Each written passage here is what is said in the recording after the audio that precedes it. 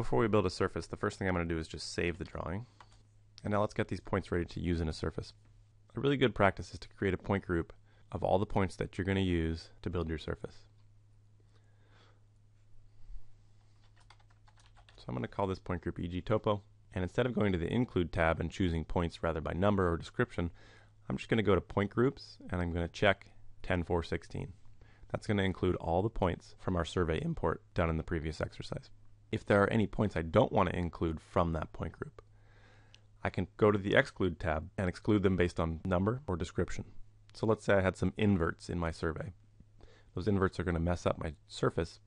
So I might say I don't want to include, or rather I want to exclude points with a description matching INV star.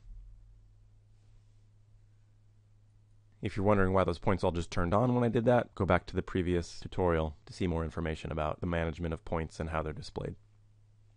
So now I can see all my points and we're ready to build a surface using that EG Topo point group. To build a surface, I'll go to the Prospector tab of Toolspace, find Surfaces, right-click and say Create Surface, give it an appropriate name, and choose a style. We're going to choose the style 2 foot and 10 foot background. 2 foot and 10 foot are going to control the contour intervals, or the spacing between contours, and background is going to control the color and layer of our contours. The underlying surface definition is actually a TIN, which stands for Triangular Irregular Network, and the style just decides how we display it. Once I've created that surface, you'll see a plus appear next to Surfaces in Prospector, and a plus next to EG, and under Definition, these are the types of objects that we can add to a surface so that Civil 3D can build the triangular network. In our case, we've got a point group all set up, EG Topo. So under Definition for EG, I'll go down to Point Groups, right-click, say Add, and choose EG Topo. Just by adding that point group, the program is going to triangulate between all of my points. It's going to take those triangles and find contours along them, and there's the display. So you can see that the background surface style gave me these gray contours. And let's say it was a design surface and I wanted to choose a different style to display it. The easiest way to do that is to select the surface, and up on the ribbon you get a Contextual Ribbon tab, where you can go to Surface Properties, or after selecting it you can right-click and go to Surface Properties, and then finally in Prospector you can actually right-click on the surface name itself, EG, go to Surface Properties.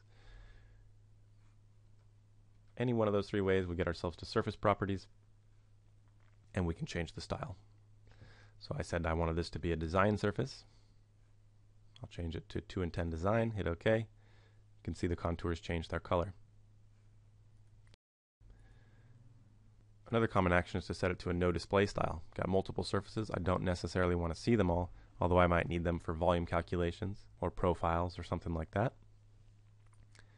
Now when I set it to a no display style, the surface still exists in the drawing, but I can't see it. To get it turned back on, I can't select it in the drawing area. I can only select it in Prospector, go to Surface Properties that way, and set it to a different style. So I'm going to set it to contours and triangles. Now remember, triangles are actually the underlying definition of the surface. And then I'm going to go in and look at these ridge points, and what I'm going to see is, for instance right here, the surface hasn't triangulated the way I'd like it to. I would like it to triangulate between ridge lines, and you can see that it didn't. The best way to take care of this is to draw in 3D polyline break lines and add them to the surface definition. To make that easy to do, I'm going to set the surface back again to a no display style, and I'm going to use my point groups to display only the ridge points.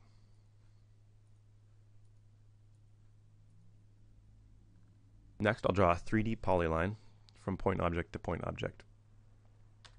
And there's two easy ways to pick up point objects. One is with the node OSnap. And you'll see it picks up the node. I might want to turn everything else off.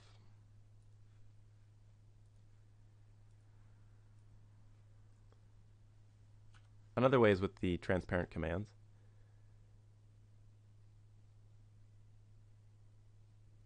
We actually have a point object transparent command. I think I'll run that. Allows me to pick anywhere on the point object.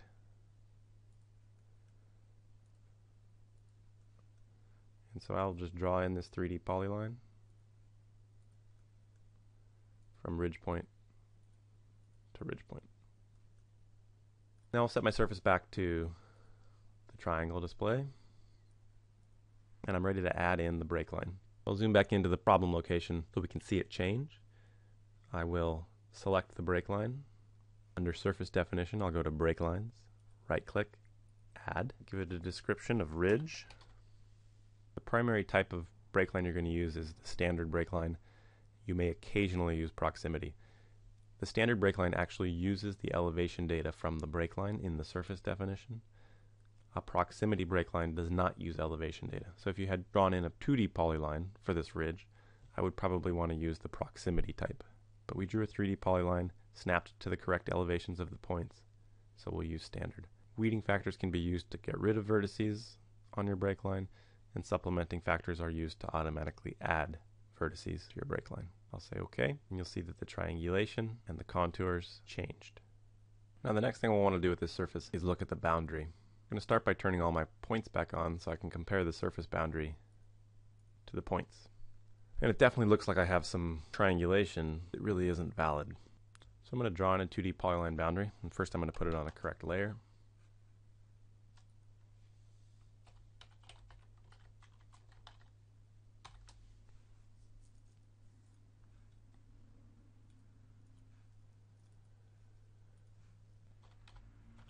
I think I'll use that point object transparent command again.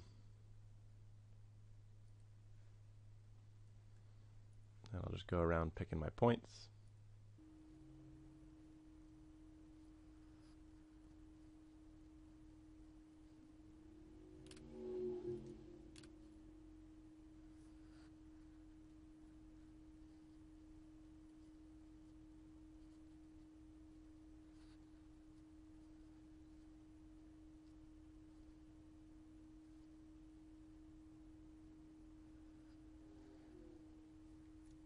And once I've got that closed boundary, I'm ready to add it to the surface.